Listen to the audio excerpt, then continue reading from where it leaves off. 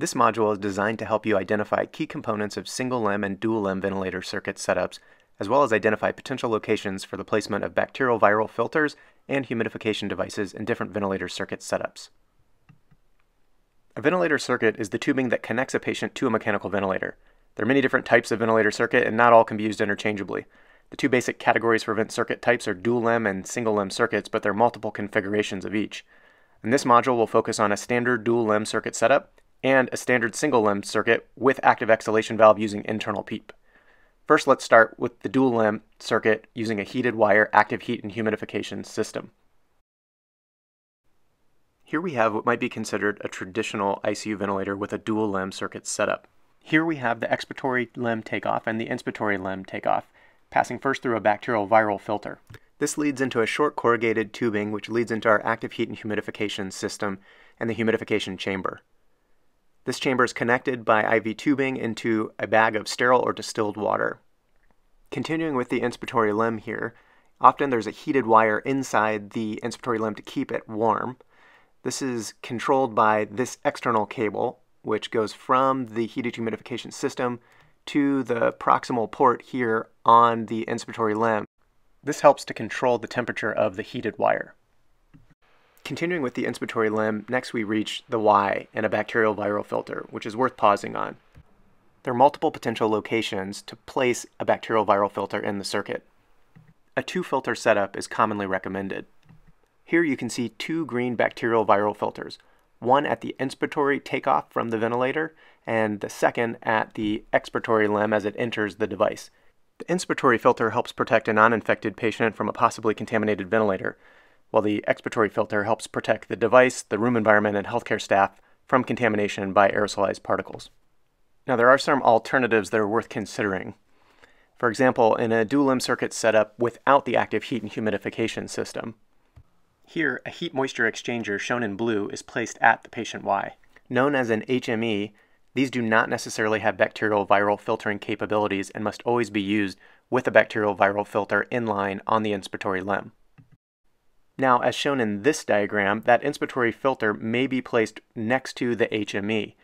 When placed next to the HME at the patient Y, this can contribute to significant dead space.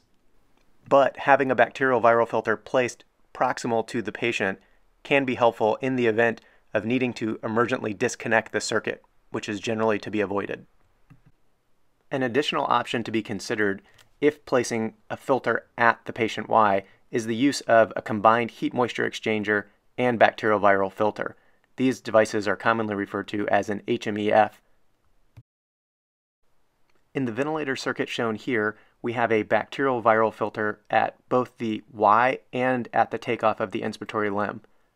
Both of these are not necessary, and choosing one in addition to an expiratory limb filter should be sufficient. As a quick note, anything distal to the patient Y in this setup, whether it's a bacterial viral filter or an HME, is considered to add to the dead space. Also shown in this circuit is an inline suction catheter, which is recommended to try and prevent breaks in the circuit for patient care. Now, as we trace from the patient exhalation back through the expiratory limb, back through our circuit setup to the ventilator, you'll see that before entering the device, we go through a bacterial viral filter, again, to prevent potential contamination to the machine, or in the event that there's not a scavenger, contamination to the room. You'll also notice at the distal end of the expiratory limb a cable. This feeds data on temperature from the expiratory limb back to the heated humidification system and allows for temperature regulation of the inspiratory limb.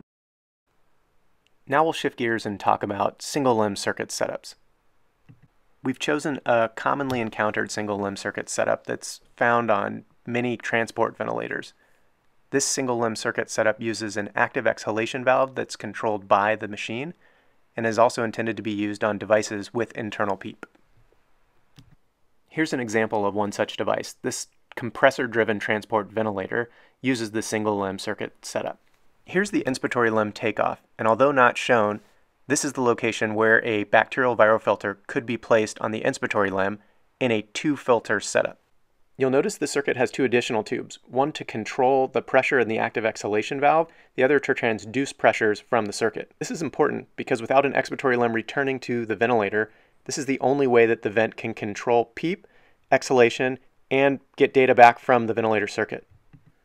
Next, we'll trace the inspiratory limb to the patient. We'll pass by this proximal transducer port, and then past our bacterial viral filter and HME, which you can see in this diagram. As was the case with the dual limb circuit setup, there are multiple options for the location of filters in a single limb circuit as well. As previously mentioned, the bacterial viral filter could go on the inspiratory limb takeoff from the ventilator.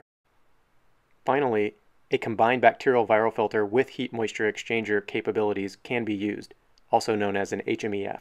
This would be placed at the patient Y. In our setup here, we're using an HME and bacterial viral filter and also have an inline suction catheter. All this can represent significant dead space in the circuit. When the patient exhales, the tidal volume will travel to the exhalation valve. There are many variations of what this exhalation valve setup can look like. Here you can see the takeoff of the exhalation valve drive line, which allows the vent to control the exhalation valve. Although in this setup, we do not have the bacterial viral filter installed, this is an important part of the setup, and there are several potential locations before or after the expiratory valve where the bacterial viral filter can and should be placed in order to prevent contamination of the room with aerosolized particles.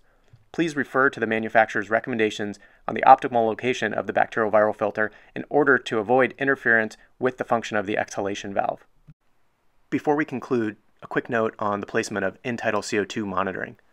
When using side stream sampling in-tidal CO2 monitoring devices, the sampling line should be placed behind the inspiratory limb bacterial viral filter.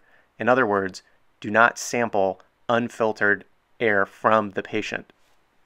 Depending on the device, this can represent a significant risk to healthcare workers and should be avoided.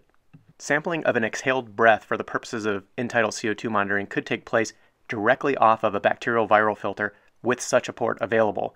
Alternatively, this could come off of a combined HME and bacterial viral filter, also known as an HMEF.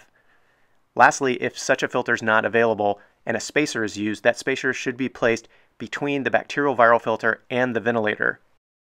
If mainstream capnography is being used as shown in the far right diagram, the placement of the spacer is not as important from an infection prevention control standpoint. However, placement behind the HME may be desired in order to prevent condensation buildup in the optical window. As previously noted, each of these setups can pose a significant amount of dead space into the circuit and must be considered, especially when using in pediatric patients.